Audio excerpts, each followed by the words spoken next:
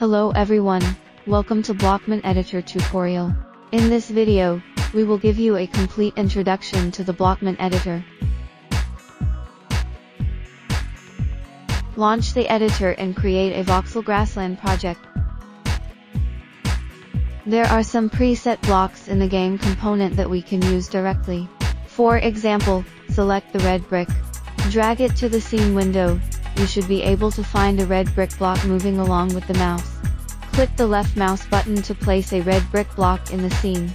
If the red brick block is no longer needed, right-click to cancel selection.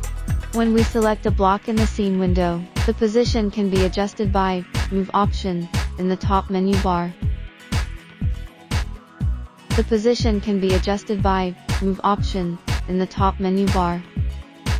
There are two ways to delete a block in the scene.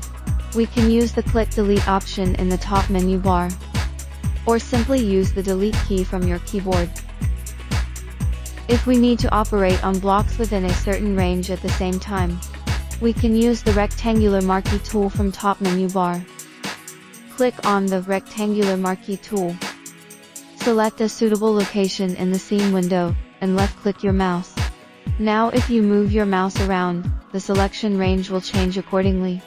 Left-click again to confirm the selection range. Then, we can bulk replace, fill or delete blocks within the selected range. We're going to demonstrate the effects. Replace allows you to replace the blocks within the selection range with other textures. If there are blocks of multiple textures within the selection range, you can specify which block to replace. Fill allows you to fill the range with blocks of specified textures. If there are already blocks within selection range, these blocks will be turned as well. Similar to filling, deletion will delete all blocks within the frame selection range.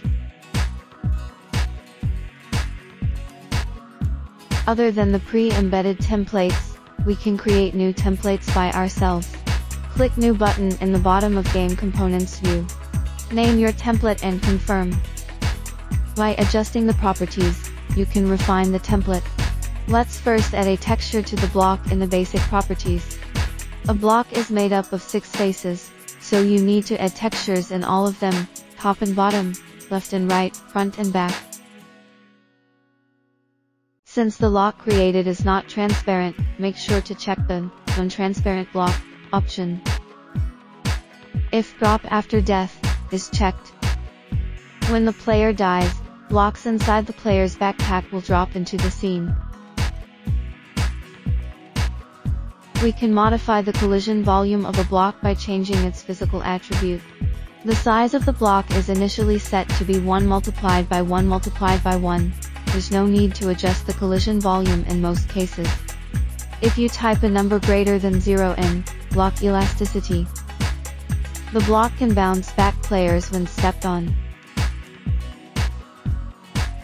When there are multiple layers of blocks, when we break a block at the bottom, you need to check Block can auto drop if you want to let the block above drop down.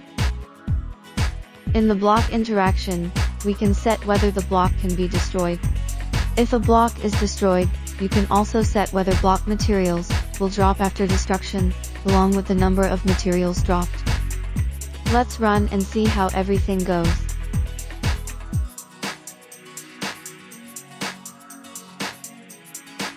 In addition, we can also set the sound effect played when placing or breaking a block.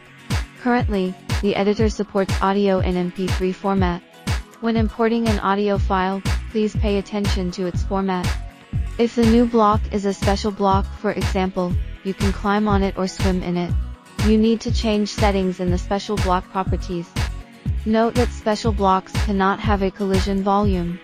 If there is a collision volume, we need to delete it. Here's a sample of game scene built with blocks.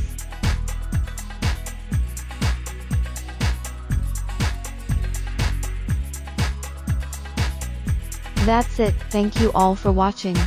We hope this video helps. If you want to know more about our editor, comment below or post topic on our official forum. See you in the next video.